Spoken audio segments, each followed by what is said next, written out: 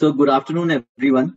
Um, you know, as we uh, sit here today towards the end of February, it's literally 12 months back that the news of the pandemic had started spreading out. And no one would have imagined at that point of time that 1 year later, we would still be where we are. In many ways, we have been fortunate in terms of where we have been able to reach in terms of the impact, both from a medical perspective as well as from an economic perspective. There were times during these 12 months where there was an apprehension that the kind of impact that we would see on both fronts would be catastrophic. However, as I sit here today, it's actually with a feeling of confidence. It is with a feeling that there is going to be a resurgence of retail in India, but it's going to be different. Over the last few weeks, as we've written this report, there are a few findings that I wanted to share with the group. The first is, if you look at it from a long-term perspective, the good news is that the consumption is back on growth trajectory, and it has been supported by an uptick in economy, increased confidence, and improvement in robust fundamentals as time has passed by. The way I like to think about it is there is a virtuous circle of consumption, credit, and confidence, all three of which go hand in hand, which is critical for success in the retail industry. And we are on the path to recovery.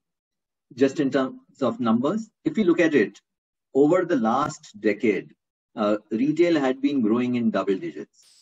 In 2019, the Indian retail market was close to 48 trillion rupees. For the first time in many, many years, in 2020, we actually saw a decline. So we saw a decline for the first time, not only in a decade, but multiple decades which are there. But the good news is that we are already back and showing resurgence.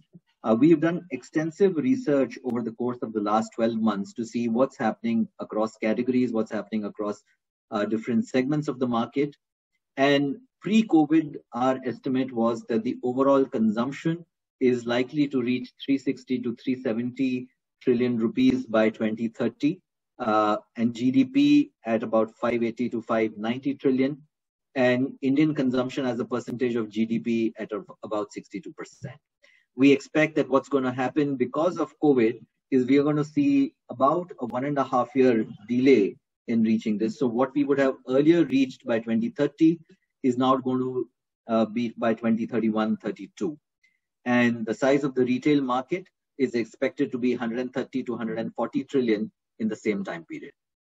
However, if you look at this, the picture is very different across different segments, different categories, and that's really driven by shifts in consumer preference and confidence. Each of us will have a story of how our individual behaviors have changed over the last 12 months.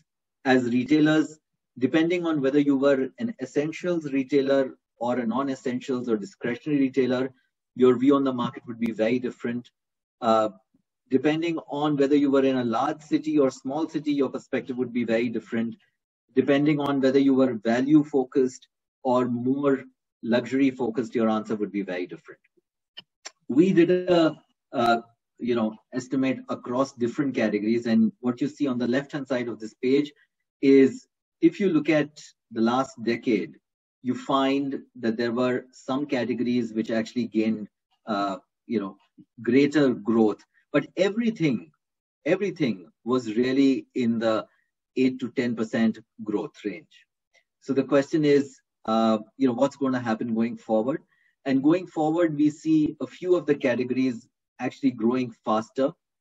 But more importantly, what is likely to happen is, if you look at the right-hand side of this page, there are new categories which actually have emerged in the last 2 decades. They have become 1 billion, 5 billion, 10 billion, even 20 billion categories in just the last 2 decades. And we're going to see some of that. In the report, which you will have a copy of fairly soon, you find that there are 4 categories that we did a deep dive on. Those were staples, mobile, apparel, and food ordering.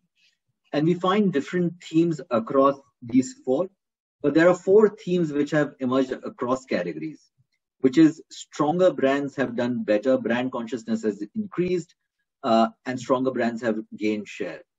The second is online has really gained disproportionately, both as a sales channel as well as a source of influence.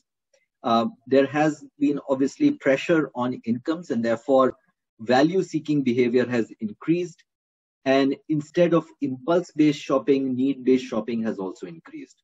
If you look at the four different categories that I talked about, you see a difference across the same. Staples, there is a shift towards packaged quality staples. Earlier, everybody would want to feel the dal and the rice, but obviously that has changed. Health has been a big gainer. Mobile is an interesting one where you actually see growth at two ends of the spectrum. One driven by price, the second by brand. In apparel, one has seen a massive shift towards casualization of wardrobes. Athleisure, which has been a global phenomena, has actually entered India in a big manner.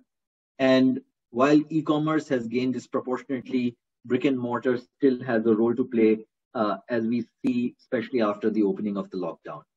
And food ordering obviously has increased significantly. Aggregators are gaining compared to in the past. All this really translates to a set of clear action agenda for retailers. Now, obviously, there's not a one size fits all. And rather than prescribing answers or answers for retailers, I think the intent of the report is to highlight a few key questions that many of the retailers are already acting on, depending on whether you are more discretionary, whether you're more of a brand play. And the four questions that you see on the left-hand side of this page are the ones which people are starting to think about. What is the target segment? What is the brand promise? How do we think about the ranges, assortment, design, and quality? Is there a shift towards simplicity, or do you actually make a shift the other way around? Pricing is come up for huge introspection, but so has service. So the two go hand in hand. And while omni-channel offerings or e-commerce is important, but the importance of experience cannot be underlined even in today's time. So once people have established which of the left-hand side of this page that they are in, there are multiple positioning options. I think some of them at the bottom of the page, what you see, value retail and convenient retail, were things which had been prevalent in India for many years, and they will continue to grow. But I think the middle part of the right-hand panel, which is experience-led retail, personalized retail, and omni-channel, is gaining more and more importance. While there are some plays, albeit at very early stages, in terms of really playing on the theme of sustainability, conscious retailing, and completely different models of retail in terms of non-traditional offering to come into play. So these are the set of things, questions, options which are there. And as I mentioned before, it is not a one-size-fits-all, depending on whether you are an essentials player, a value-based player, a brand-led player, or a luxury player. The answers are different. But this report lays out both what the options are there, as well as some choices that you need to make as you think about the next decade. In summary, I would say it's not only about the choice in terms of the positioning, but also in terms of the business model, which is critical and which needs to be addressed. I will not go through the same in detail. Let it suffice to say that there's plenty of food for thought, and the answers are different depending on where you stand. Again, as we stand at the end of this 12 months, I think a special call out to all the frontline staff amongst all the retailers who, over the course of the last 12 months, have really put themselves in the front line and have done a magnificent job in terms of serving the needs and requirements of the customers in these very trying times. This report is really a tribute to them for what they have achieved over the course of the last 12 months, and we wish them all the success and best wishes going forward.